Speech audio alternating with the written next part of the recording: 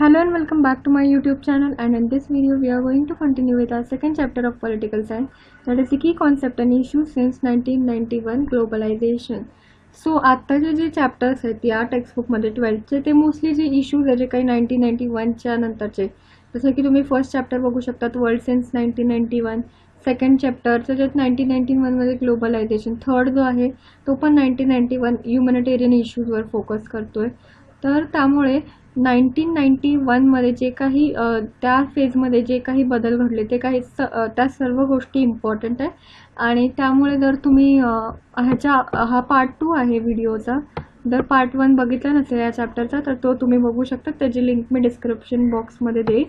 आणि जर तुम्ही चॅप्टर नंबर 1 नाही बघितला आहे तर त्याचे पण मी काही व्हिडिओज अपलोड केलेत आणि एक प्लेलिस्ट क्रिएट केली, मग त्याची पण मी लिंक डिस्क्रिप्शन बॉक्समध्ये देईन. आणि या व्हिडिओमध्ये आपण इकॉनॉमिक इश्यूज जे आहेत ते डिस्कस करणार आहे. आणि जर तुम्ही चॅनलला सबस्क्राईब केला नसेल तर सबस्क्राईब करा आणि बेल आयकॉन दाबा, सो तुमचे जे काही मी व्हिडिओ अपलोड करेन ते तुम्हाला नोटिफिकेशन थ्रू कळतील. आणि लाईक पण करा व्हिडिओला आणि शेअर करा तुमच्या फ्रेंड्सबरोबर. So economic issues, some of the important changes that have occurred in the area of economic issues are as follows. Free flow of finance capital. Investment is an important aspect of the economic system. Industry need to finance the investments help to build industry as they provide finance. So हे बघा, कोणती पण मोठी company असो, अगदी Reliance, Tata वगैरे, ते लोक काही स्वतःचे पैसे मार्केटमध्ये नाही टाकत. ते काय करतात, फायनान्स त्या लोकांना जे भेटतात, म्हणजे आणि हे फायनान्स कोण देतात, वेगवेगळे पब्लिक किंवा कंपनीज असं. फॉर एक्झाम्पल जसं तुम्ही शेअर्स बघाल, जर तुम्हाला एक कंपनी उभी करायची, त्याचे शेअर्स जे असतात ते काय करतात, तुम्ही लोकांना विकतात, बरोबर. म्हणजे तेवढ्या ह्याच्यासाठी तुम्ही त्या कंपनीचे एक शेअर होल्डर होतात, तेवढा पार्ट तो तुमच्या नावावर असतो. आणि त्याच्यानंतर ते जे शेअर्स तुम्ही घेतलेले आहात सर्वांचे असे, त्याच्यावर तो जो बिझनेसमॅन असतो ते त्यांचे प्रोजेक्ट्स डेव्हलप करतात, म्हणजे त्यांना फायनान्स भेटला एक प्रकारे. मग या फायनान्शियल इन्व्हेस्टमेंटवर ते त्यांचा प्रोजेक्ट उभारतात आणि त्याच्यातनं त्यांना प्रॉफिट मिळतो. आणि पुन्हा जे काही इन्व्हेस्टमेंट उभं केलं आहे ती जेव्हा कंपनी चालू होते, मग ते जे प्रोडक्ट्स जे असतात तेही ते लोक पब्लिकमध्येच विकतात. सो ह्याला आपण बोलतो फायनान्स. म्हणजे ते लोक काही स्वतःचे पैसे टाकत नसतात कधी पण. इन्व्हेस्टमेंट जी असते ही नेहमी लोकांच्या पैशांवरच केली जाते, पब्लिकच्या पैशांवर. So free flow of finance capital. Investment is an important aspect of the economic system. Industries need to invest. Industries need finance. हे बरोबर, इंडस्ट्रीला कोणत्याही फायनान्सची गरज असते. मग हा फायनान्स, हे जे इन्व्हेस्टमेंट जे आहे ते एक आयदर गव्हर्नमेंट असू शकतो किंवा नॉन गव्हर्नमेंट, म्हणजे private. Investments are done by both government and the private sector. Today you may have read about how Indian companies are investing in foreign countries. Private companies like Tata, Reliance, etc. have invested in various industries in America, Europe, Africa and other places. Even the government companies like ONGC have made investment abroad. Similarly, a lot of foreign companies are investing in India. आता जसे लोक आपल्या कंट्रीजमध्ये invest करतात तसे आपलेही जे investment आहे तेही आपण दुसऱ्या देशांमध्ये करतो.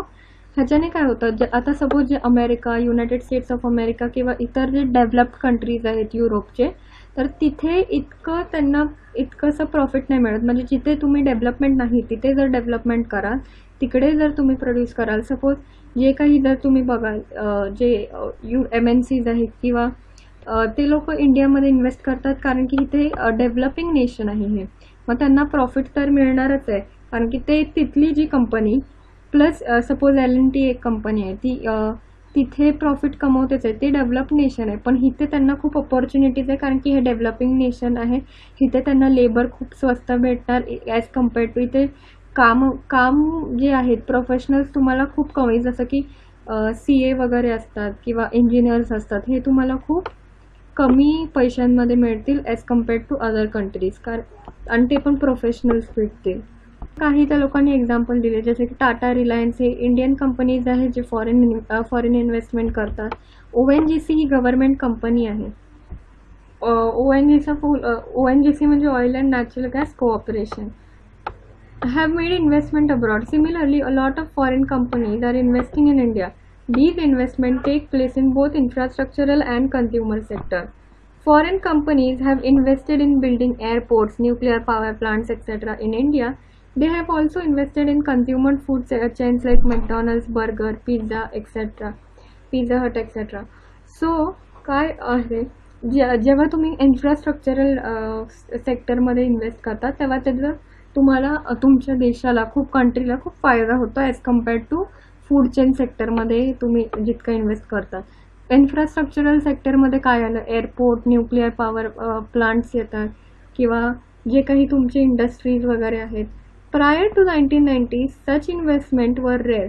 देर use to be several governmental rules that made investment difficult. This has now changed. This change has looked at the free flow of financial capital. This capital flows both ways, from India to foreign countries and from foreign countries into India. So हे काही example आहे. Tata Jaguar land rover in United kingdom, ONGC विदेश limited in Vietnam. आणि हे example आहेत foreign investment in India. Microsoft in India, Nestle in India. मग हे जे नेस्ले आणि मायक्रोसॉफ्ट आहे हे इंडियन कंपनी नाही, त्या लोकांची इन्व्हेस्टमेंट आहेत. सो काय होतं 1990मध्ये तिथे तेव्हा काय झालेलं तर एक जे इंडियामध्ये खूप सारं म्हणजे पॉवर्टी वगैरे वाढलेली, कारण की त्या आपला देश जो होता 1947मध्ये त्याला स्वातंत्र्य भेटलं. आणि काय झालं त्यामुळे कोण शिकलेलं नव्हतं जास्त, पॉवर्टी खूप होती. लोकांना बिझनेस कसा करायचा किंवा अशा भरपूर साऱ्या गोष्टी आहेत किंवा स्किल त्यांना असं प्रॉपरचं नव्हतं. त्यामुळे आपण मोस्टली एज्युकेशन प्रमोट करण्याचा प्रयत्न केला आणि इतर गोष्टी जे आपल्या देशाला हितकारक ठरेल अशा गोष्टी.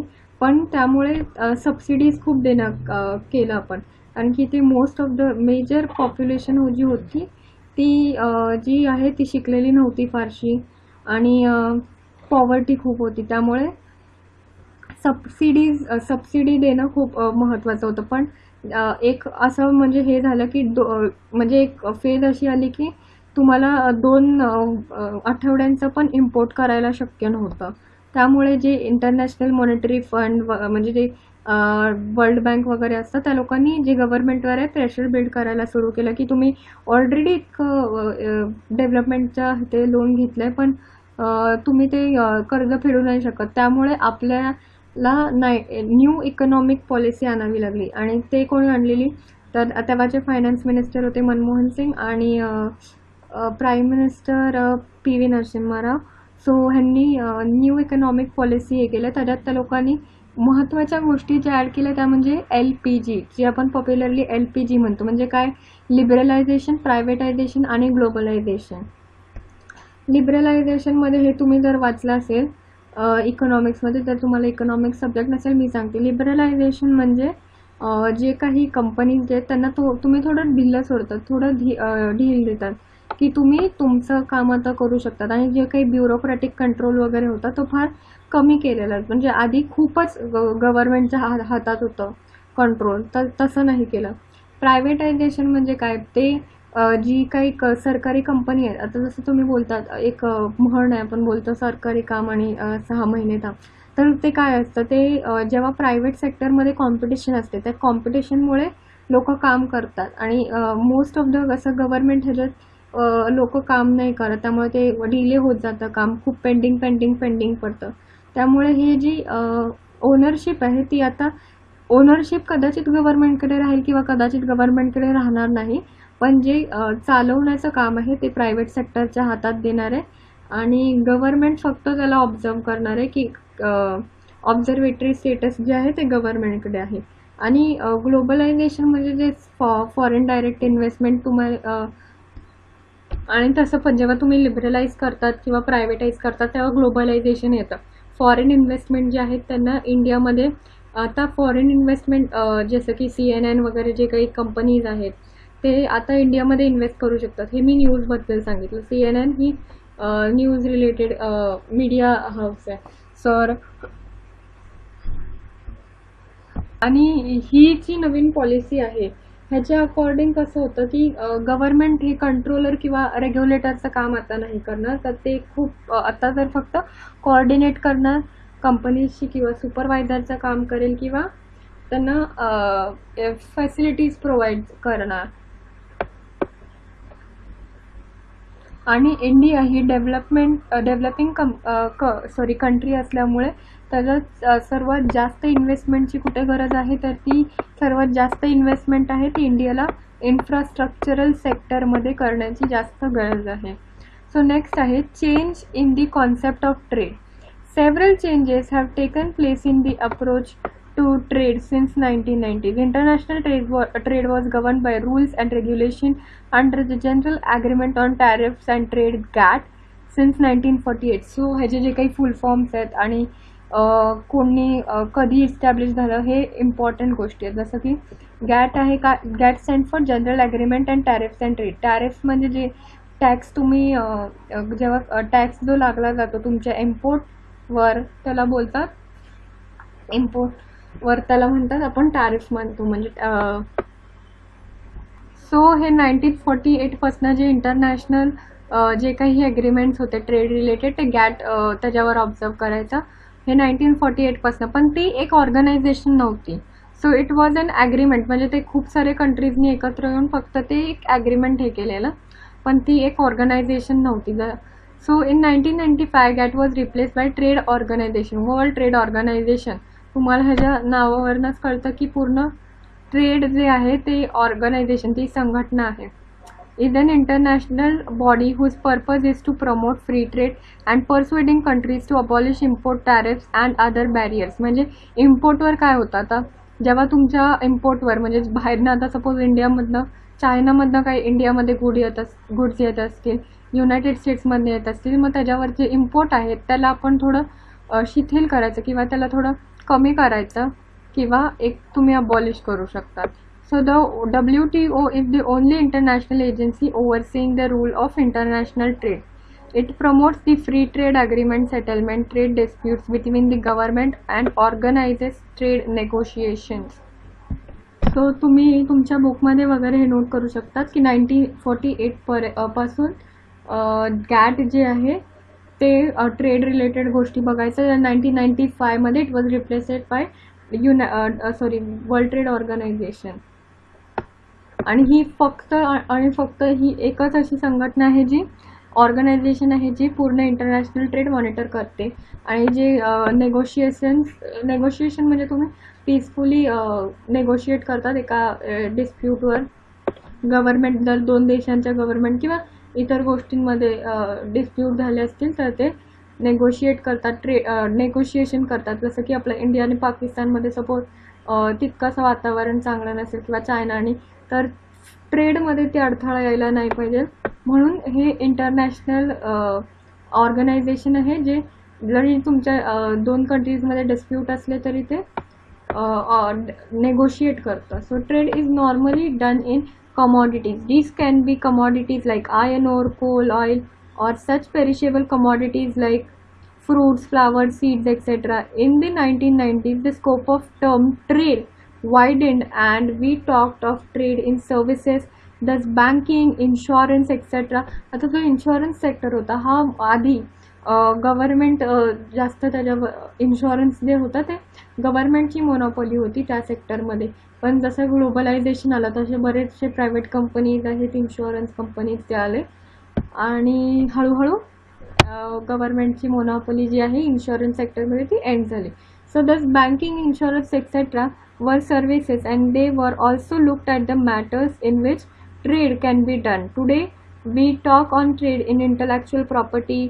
दिस includes copyrights, trademark, patents etcetera. So आधी जे आहे आपण ट्रेड कमॉडिटीजमध्ये करायचं म्हणजे काय, आपण कॉटन एक्सपोर्ट करूया, आपण इथनं आंबे एक्सपोर्ट करूया बाहेरच्या देशांमधनं, अजून काही मोबाईल फोन्स किंवा असे काही टेक्नॉलॉजी आता तिथली टेक्नॉलॉजी जास्त चांगली आहे. सो इथे अशा गोष्टी मॅन्युफॅक्चर होतात ते आपल्याकडे येतात. सो दीज कॅन बी आता ते आधी कमॉडिटीज होते, मग हळू जसं की ओर, ऑइल, ओर ऑइल पण आता आपल्या इकडे ऑइल होत नाही प्रोड्यूस जास्त. सो रशियामधनं किंवा जे ओपेक कंट्रीज आहे, ओपेकमध्ये जे काही कंट्रीज आहेत तिथून आपण इम्पोर्ट करतो. सो हे आधी कमॉडिटीजमध्ये व्हायचं. किंवा फ्लावर्स आपल्या इथे खूप अवेलेबल असतात इंडियामध्ये, सो ते आपण युरोपियन कंट्रीजमध्ये एक्सपोर्ट करतो. फ्रूट्स एक्सपोर्ट करतो ऑल ओव्हर वर्ल्ड, आणि even seeds.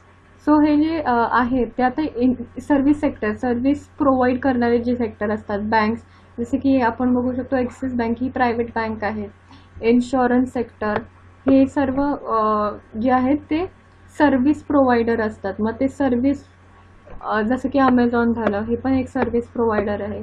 So examples of intellectual property right. आता हे इंटलेक्च्युअल प्रॉपर्टी राईट काय, जसं की मी आधीच्या या चॅप्टरचा जो फर्स्ट पार्ट होता त्याच्यात मी एक एक्झाम्पल दिलं. सपोज एक हॉलिवूडमध्ये एक मूवी आहे आणि त्याची स्टोरी कोणत्या तरी इथल्या प्रोड्युसरने उचलली बॉलिवूडच्या, आणि ती कॉपी करतात, त्याच्यावर त्याला अक्युजेशन त्याच्यावर होऊ शकतं.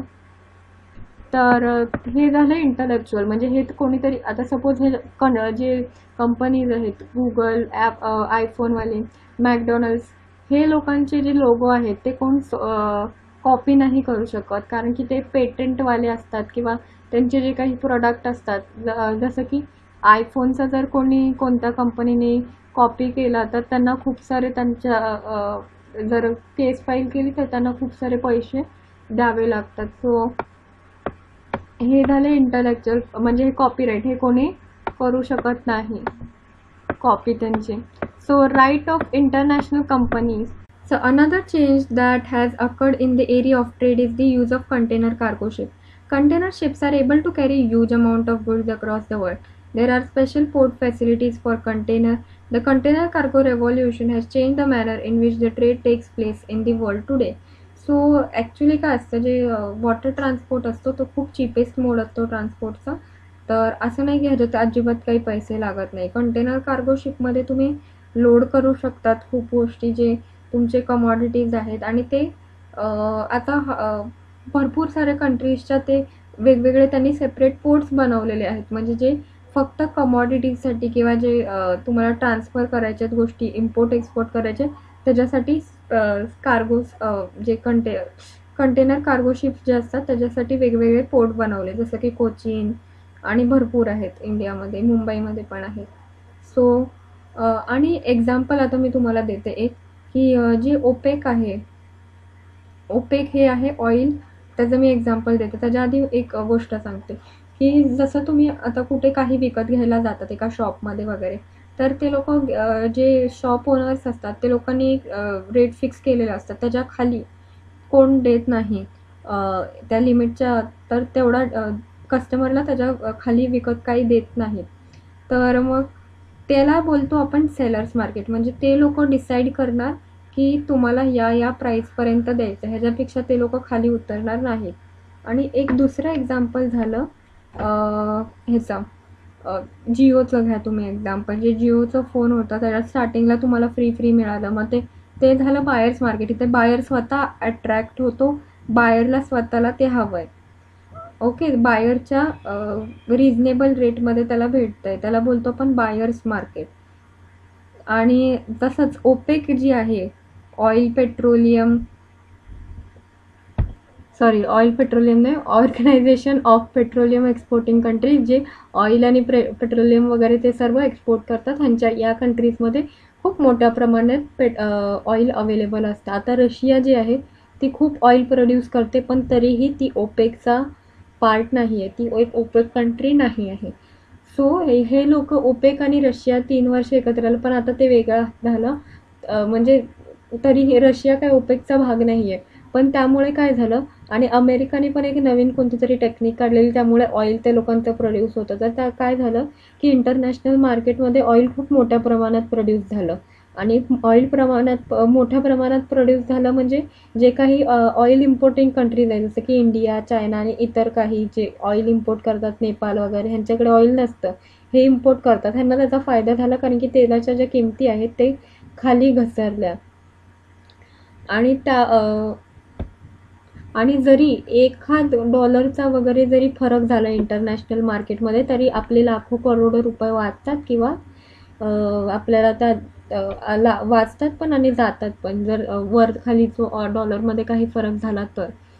सो हे आता एक्झाम्पल घेऊ शकतो आपण इथे कंटेनर कार्गो. आता हे जे आहेत ऑइल जे तुम्ही ह्याच्यानी एक्सपोर्ट करतात दुसऱ्या कंट्रीजमध्ये, सपोज ही एक तर ते पोर्ट्सवर उभे असतात, म्हणजे ओनर असतात ते लोक.